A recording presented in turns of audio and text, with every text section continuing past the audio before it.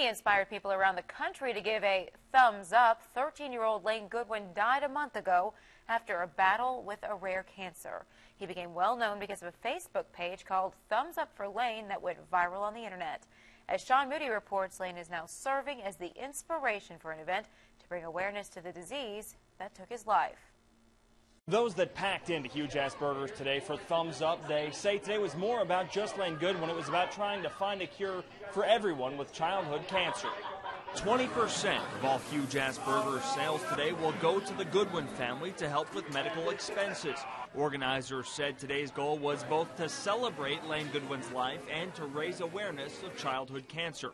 There are Team Lane t-shirts for sale, cornhole games, and eating contests. Organizers also want to raise awareness for the Thumbs Up for Lane Goodwin Childhood Cancer Foundation. Lane's mother, Angie Goodwin, says the foundation's goal is to make sure no more children die from cancer. This is about every kid fighting and every kid that's going to get diagnosed. It's got to stop.